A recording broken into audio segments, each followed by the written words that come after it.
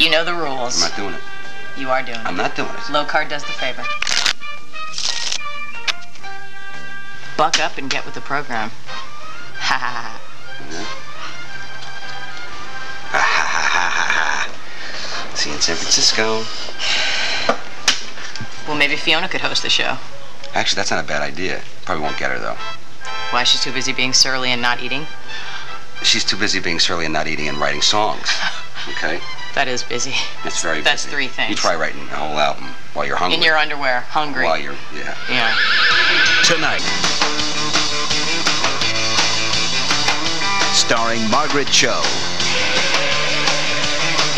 Bobcat Goldthwait, Marc Maron. Actually, I did live in San Francisco for 1 month. It was about 1990 or 91 when I participated in the San Francisco comedy competition and scored dead last. Lowest score that had ever happened in the competition. So I feel pretty good about coming home to that feeling that I had at that time. So anyway, I want to just start off by saying thank you to the mermen up there.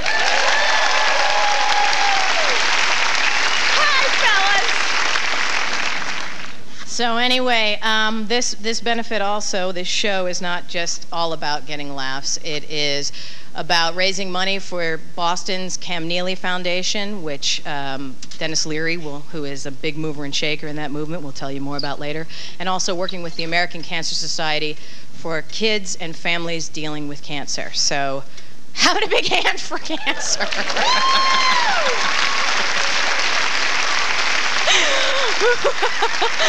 Who could be a more unwieldy mouthpiece for something like that than me? I'm like totally inarticulate about the things that are good in life, like benefits and all. But I always know when I'm in San Francisco, when you go to a movie and you watch the trailers at the beginning and this is what you hear in the theater. We have a problem with everything.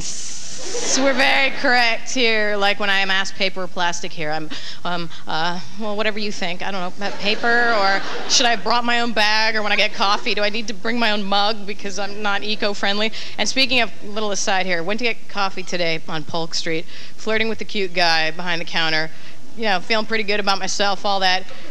Get home, lipstick covering my teeth.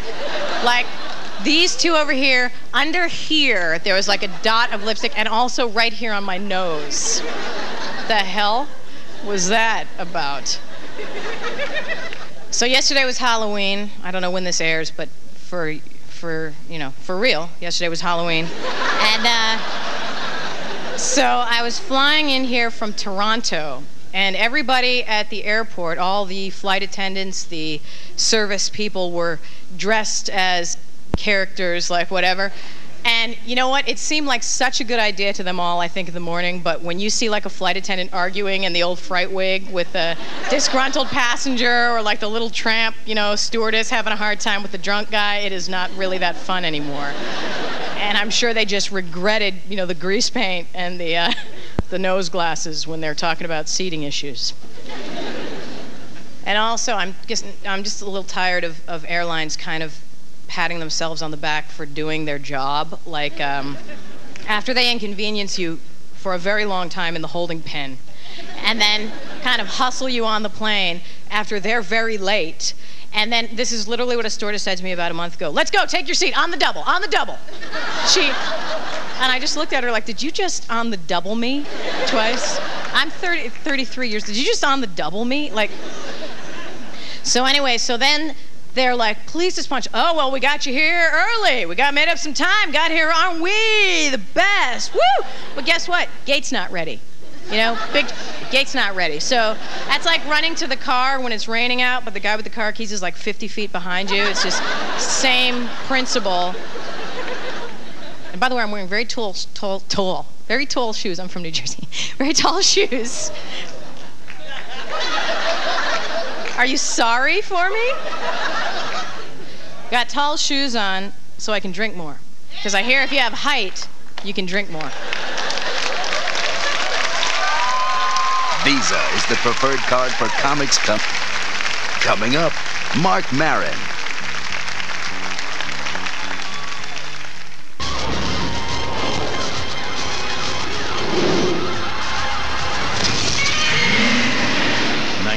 1998, the year of Godzilla. You know something, I'm just gonna say this as a guy. I don't like other guys saying anything about me. Away from them. Am I by myself on this issue? Have you ever said nice pants to a guy? If you're a guy? No. I don't think I've ever said nice pants in my life to a guy. Well, the Pope, but you know. Hi, this is Denis Leary. I'm here in Boston for the 3rd annual Comics Come Home. We raise money for the Cam Neely Foundation and the American Cancer Society. We're thrilled that the day's finally here that we are going to actually start the renovations. Donations from past shows help build the Neely House here in Boston. It's a special home where families of cancer patients can live while their loved ones are in the hospital. This year, we've actually expanded, and we have our first Comics Come Home sort of satellite show, which is happening in San Francisco. That's where Janeane Garofalo and friends are raising money for the American Cancer Society's special programs for kids and families facing cancer. So please call the number at the bottom of your screen. It should be someplace right about in here, and make a donation, okay? Because it's a good cause, and it's a very funny show. Woo! Wow, did you see I almost twisted my ankle on my tall drinking shoes? So, the next gentleman coming out is a regular on Conan O'Brien and Comedy Central, and he's had his own HBO special. Please welcome the well-turned-out Marc Maron.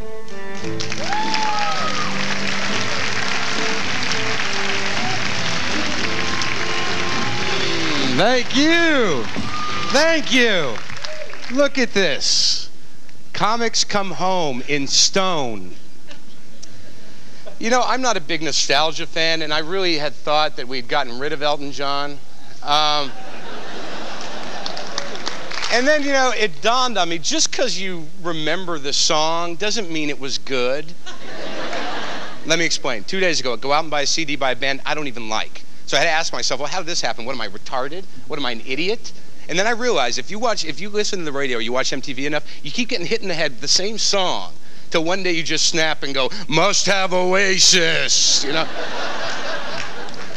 So I decided to take back my brain from this corporate control, and I went and returned the CD, and in rebellion, in exchange, I got a CD of traditional Indian music from India. Go ahead and laugh, lady, but let me tell you something. There's a song on there, 59 minutes long. That's value. I'm telling you, it's 20 minutes before the drums kick in. But if you're really listening, they couldn't come in a second sooner. And I was trying to convince this friend of mine that this was the best music ever. And I said, wait. And those drums came rolling in. He just said, hey, I stand corrected. Oh, God. I'm happy to be back in San Francisco. I used to live down the Mission here, and I live in, oh, good, the Mission, yeah. One guy going, yeah, what a joy it is. Yeah. Hey, used condom. Okay. Fresh vomit. Oh, look, a broken jar of mayonnaise and a dog licking it. Good morning. Yeah. I just had a birthday. I turned 34 years old. That's all right. No big deal. And you realize it in weird ways. Like recently I realized teenage girls don't even acknowledge me as a sexual being anymore. No, don't misunderstand me. I'm not saying I want to have sex with teenage girls, but hey, throw me a bone. You know what I mean? How about a smile? Cute t-shirt. Look at me! Nothing. Unless they turn to their friends and go, hey, why is that weird guy looking at us? What's he doing at the mall? I'm lying. Of course I want to have sex with teenage girls. I mean, doesn't everyone? I mean, that's why there's a law.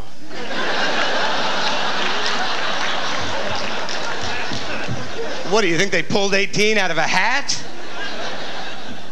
No, a couple of founding fathers got together and said, they're having sex with our daughters. Someone make a rule. I own land, damn it.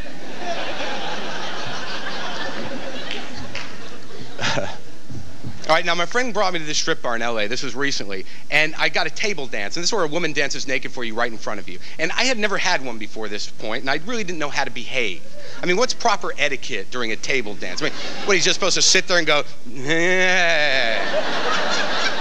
Hey. So I started conversation, because it was awkward, you know? So I said, so what do you do during the day? Swear to God, true. She looks at me and she goes, I'm a student. And I go, really? Where do you study? She puts her breasts in my face, all right, and just goes, UCLA. And I'm like, oh, great. And what are you studying over there? She goes, psychology and English literature.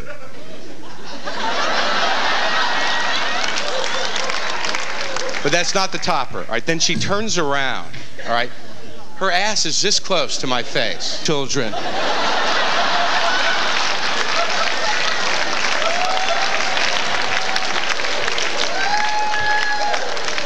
And I believed her. Thank you very much, people.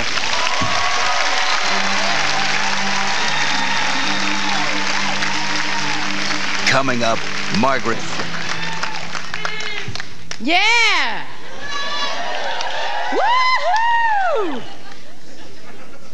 This next superstar coming to the stage is a San Francisco native. Please welcome Margaret Cho.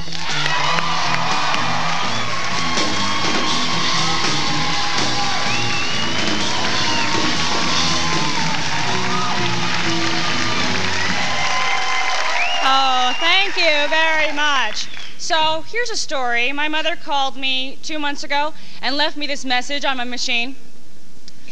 Boop. Hi, it's Mommy. I call to tell you 2 things. Number 1, Grandma and Grandpa are gonna die. I don't know when they're gonna die, but sometime. So I want you to not eat advance, because if they die, I will call you and you have to come home.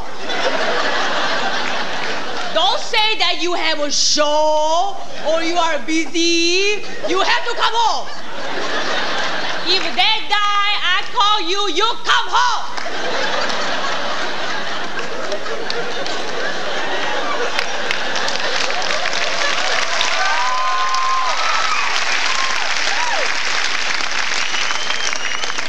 Number 2 is, did you get that shampoo I sent you? I sent you shampoo that is good for fine hair. And you just use a little bit, and then you lather and rinse, but don't repeat. You don't have to repeat. But it's so good, and I sent it to you maybe 2 weeks ago. But I don't know if you received, because you did not call Mommy. So maybe it took it to somebody else's house. You better go outside, because sometimes when you're not home, they leave a yellow slip. And it will not say shampoo from Mommy, because they don't know what it is. But I know and you know it's shampoo. To review. Number 1, Grandma and Grandpa are gonna die. Number 2, did you get that shampoo I sent you? Whoop.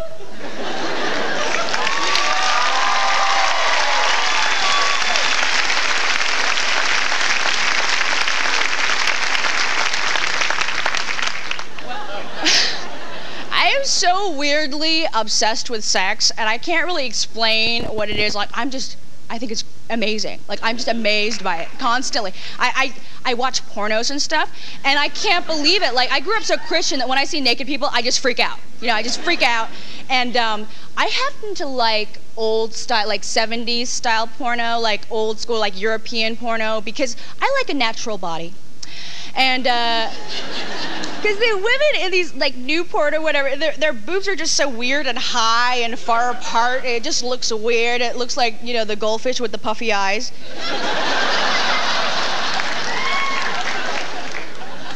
I love pornos because I'm just a huge fan of the penis. Can I just say I just love penis? They're like the greatest thing, and they're all different, like snowflakes. And they're just, I like them all. They're all good, except there's one kind that I have a weird thing with. Okay, it's the kind, all right, you know, it's, okay, you know when it's a grower, not a shower? And that's when it starts off like really small and you don't think it's gonna be anything, and then a breeze goes by and suddenly it's like an elephant trunk. It's like, this huge thing. And I'm like, no, that's like that's too, I want like half that. That's way too much. That is like, can we like push some of that back in, you know? Is there like a crank back here to crank that? I can't, that is too much for me, you know? Because like when I go to Subway, I don't get the foot long. I get the 6-incher. Because I know I can't eat all that, frankly.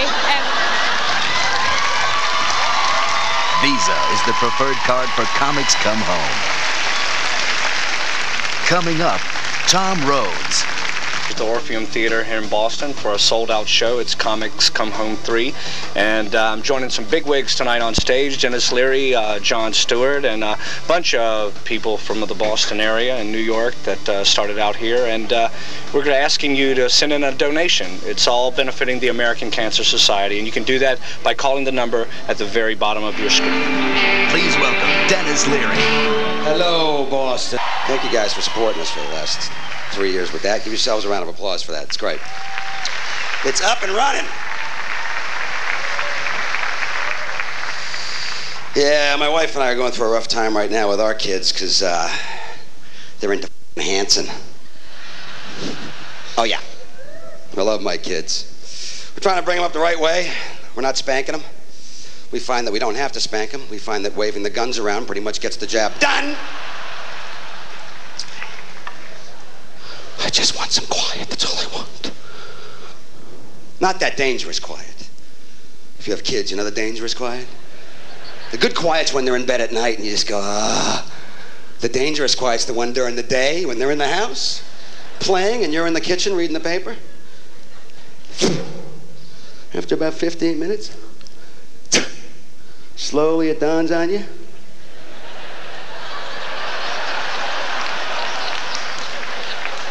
Hey, wait a minute. Hello? Uh-oh. Hello?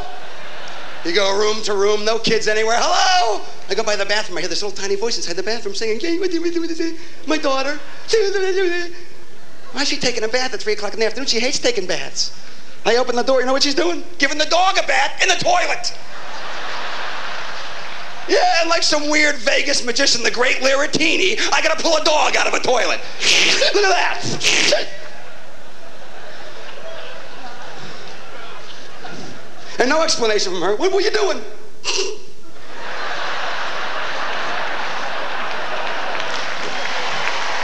Thank you. Thank you. And now, let's turn things over to Janeane Garofalo in San Francisco.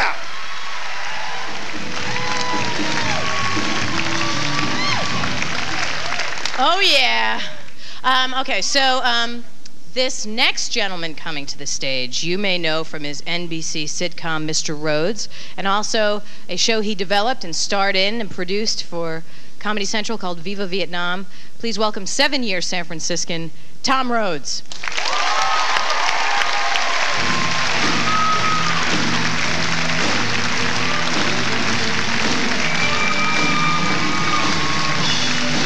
Yes. Oh, yeah. San Francisco. My favorite city in the world. Yes. Love it here, man. I lived here for 7 years. Such a great city to exist, you know? When I lived here, whenever I would get depressed, I would go over to the Castro, the gay neighborhood. When I was depressed, and I'd try on some big orange freaky shoes just so I could hear the salesman go, "Those are fabulicious. Those are so you." Yeah, they are kind of me. I got that gig coming up in Knoxville. I want to make an impression. Yeah. Think about it, man. We could be up in space, stuck on a little dinky space station with no electricity, with 2 stinky Russian guys. Damn it, you're gay? Didn't they pack any underarm deodorant in your stuff? Have a Tic Tac, Vladimir. You know, one Russian cabbage fart will screw up an entire space mission. Whew. Oh, we did it again. I'm getting out of here.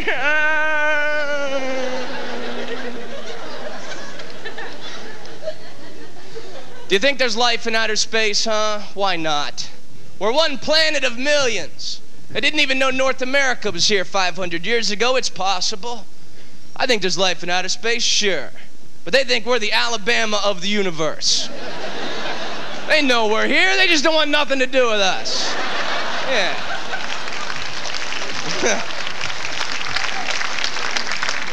They're out there buzzing around. Don't let them see you. Jesus. I think there's only one way to find out if there's life in outer space, man. We need to take some big, huge Pioneer speakers and blast Jimi Hendrix music into outer space. Yeah, it's the only way to find out. Jimmy could find aliens, man. You can almost see the little alien heads turn. What the f was that? I think they got weed down there. Give the Indians credit. You know, the Indians had to smoke a lot of weeds before they found the right one. Oh, this isn't it. Think the Indians ever got paranoid when they were all smoked up? Was that a deer? Cup it, man. I think it's the chief. Hey, what are those white guys doing over there, man? I think they're taking our... Yeah, it's sad, man. What happened to the Indians on casinos? We could learn so much from them. I think we ought to tear up all the freeways and give everything back to the Indians. Yeah. Just to see the look on their face. Look there, Chief Tumbling Dice. You and brave little Double Down. You got a big job ahead of you. Well, you guys are beautiful, man. Listen, if you learn nothing else this evening or nothing else in your lifetime, please remember that there's no such thing as death. Life is a journey. It's continuous and never ending. So, if you're on a plane and you know it's going down and it's going to crash or something, don't freak life. Treat it like a roller coaster ride. Woo! Woo! You guys are great. Walt, the big foundation. So please donate your money, you rich bastards. The stage is a smarty pants, and he's very funny, and I love him very much. Please welcome Patton Oswalt.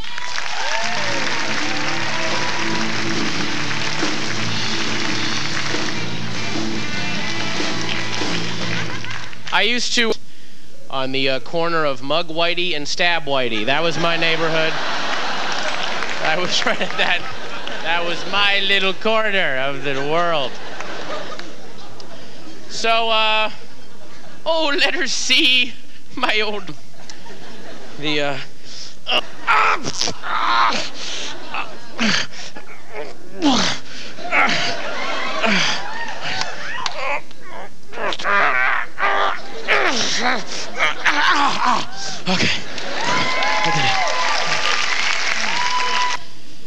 Halloween's my favorite holiday. That holiday rocks! It's the best holiday. And especially right now, there's this guy named Bob Larson who is my favorite radio and TV evangelist. He's just a raisin cake. He isn't even on this planet anymore, you know. But this guy, Bob Larson, says that Halloween is the devil's holiday. It's the devil's day. And okay, let's say that Halloween is the devil's holiday, like he actually controls it and he's making a profit from it. What a lame-ass devil. Sitting down in the depths of hell going, okay, let's see, I've got control of most of the major corporations on the planet. I've got them churning out toxic waste and weapons, and I'm controlling most of the media too, and it's making people complacent and non-questioning, and my God, I've got thousands of millions of people that have sold their souls and given over their very integrity just for my will, but I need candy. Yes, now how will I get some candy down here? I could amortize some of the rolling stock with the bigger corporations and use that cash to... No, damn it, rainy day. Wait a minute, let me think. I'll get the children of the world to dress as hobos and Power Rangers, and I'll send them out and threaten the adults with acts of petty vandalism, and then I'll have all the bite-sized Three Musketeers I need.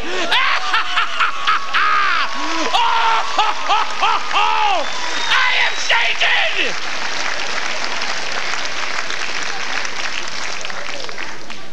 So, this next thing is something that I hate. I despise this thing I'm about to talk about, but I am actively supporting its existence. Live from the Actors Studio on the Bravo Network with your host, James Lipton, the most hateful person ever to walk the earth. This guy, has anyone here seen, obviously some of you have seen this show on Bravo. Well, if you haven't, tune in! Because this guy, he runs this place called the Actors Studio in New York, and he is this guy with the very stench of failed actor coming off of him. Just so strong that if somebody was standing behind him, they would have that wavy kind of hot desert highway look from the heat waves coming up. That's how powerfully the stench of failed actor comes off of James Lipton. Now, don't clap. What? No, stop it. Wait a minute, I want to do something so they can't cut this bit together. Wait a second, let me do this. Wait a second. Okay, wait a minute. So now they have to cut this whole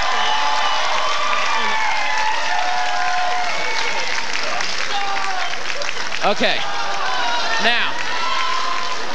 All right, so he'll have actors and actresses on. The most amazing segment was the Paul Newman segment. A guy whose work I like. But Paul Newman is sitting there, and he looks at this big audience of students and glowers at them and goes, if you want to be an actor, you've got to get out there and act. You've got to be out there looking for work. You can't be hanging out in the drugstore. And whoa, wait a minute, the drugstore? What? Having a phosphate? What the f are you talking about, you old fart? If you're going to act, you better be serious, or you may as well go and sell buggy whips, damn it! Go to your damn ether frolics and read the latest serialized Fitzgerald and Collier's.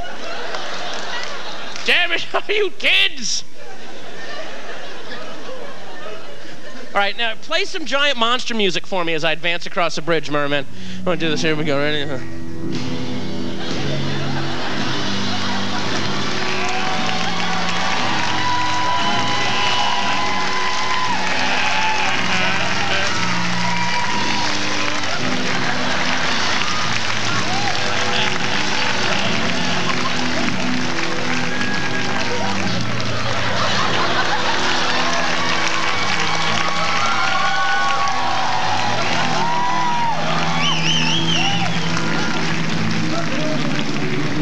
Thank you, good night.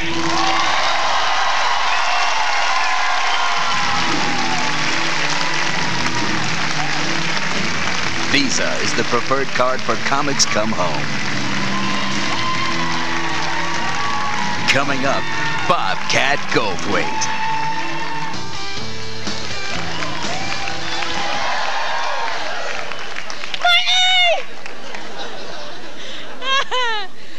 Okay.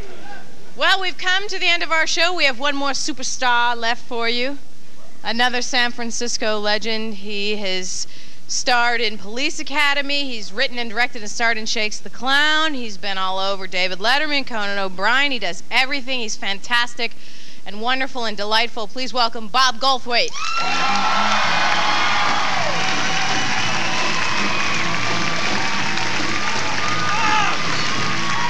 Hi, thank you!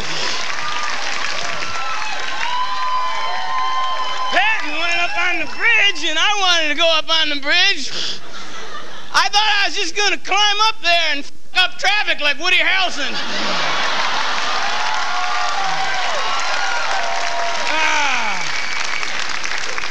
Oh, well, where shall I start? I can't, I'm going to be the official hack here tonight and bring up the first Marv Albert reference.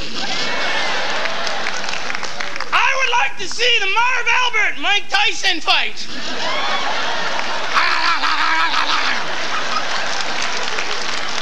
Now, as a nation, like I was sitting around with a bunch of guys and we were gonna watch the fight, and then, as a nation, we got blue balls for violence because we were all going, all right, it's gonna be good, it's gonna be really good and violent, and then he bit his ear, and they went, whoa!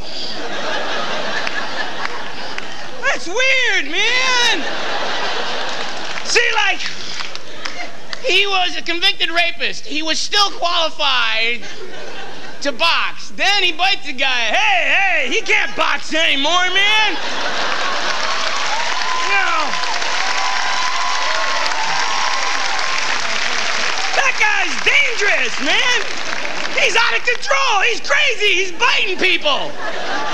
With that line of reasoning, he could have went out and f***ed Holyfield. And they would have kept the fight going.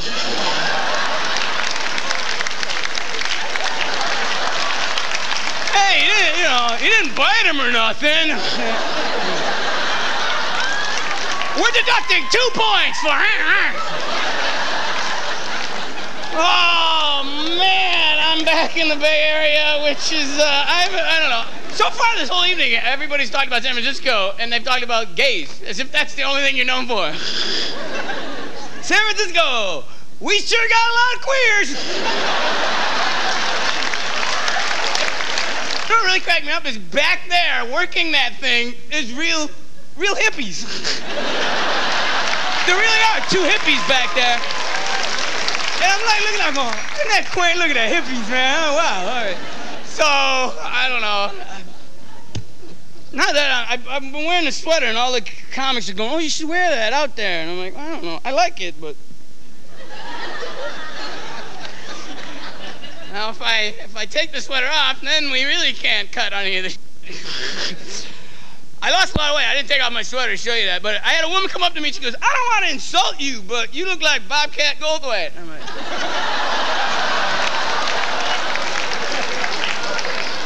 I was in Texas where I was performing at a college, and at the college, well, they had this horse, and he ran down the field after every touchdown. He's like, da-da-da-da-da-da-da.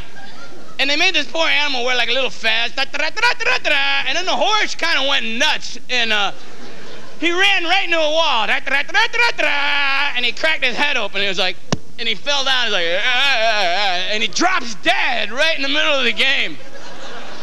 Yeah, it was homecoming, and then I had to do a show about 2 hours later. I'm like, how bad does your team suck when the mascot commits suicide?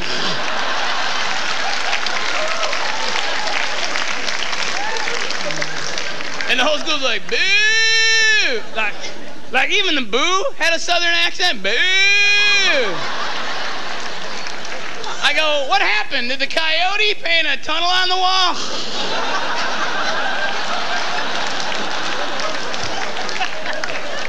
I really was thinking about running around on top of the Golden Gate Bridge to close. Then I was thinking about knocking over some of these things. No, I'm still doing community service work. Actually, they're not that heavy. I like, try to match that. Look at that. Doing that with my mind. I'm not gonna break anything. I've done enough PSAs. Set the Tonight Show on fire. That's what I had to do, commercials. See, if you break the law, you don't have that luxury, you know, because I'm like a JV celebrity. I got to do commercials. I had $4,000 worth of fines, but I also had to do these commercials like, "Hi, I'm Bobcat Goldthwait, and if you're ever on a talk show, don't set it on fire." Back to you, McGruff. And here's your old friend, Kelsey Grammer, with some safe driving tips. I'm still trying to figure out what Penny Marshall and Rosie O'Donnell did to that Kmart that they're working off.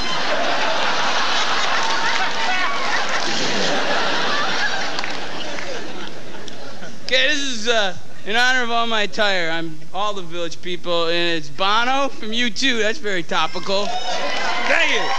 Oh, stop. Singing a Village People song. I don't know why I gotta introduce it to you. Whatever. I'm gonna turn around and then I'm him. Because I see the guys, they do the impressions. They turn around and they go, wow, he's him. You know what I mean? Like, you guys don't, you can't follow because I can't sing, but okay. Oh yeah, if you got reverb, you might need it because I'm toned down. I wasn't him. I know I turned around. I just choked early.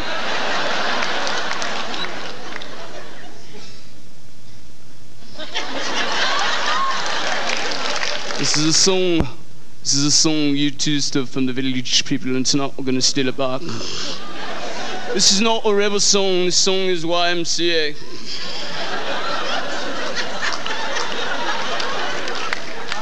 Young man, there's no need to feel down or say, young man, pick yourself off the ground or say, young man, put you in a strange town. There's no need to be unhappy, young man. There's a place you can go. I say, young man, when you're shut on your door, you can stay there. Oh, I'm sure you'll find many ways to have a good time. It's when you stay at the Y,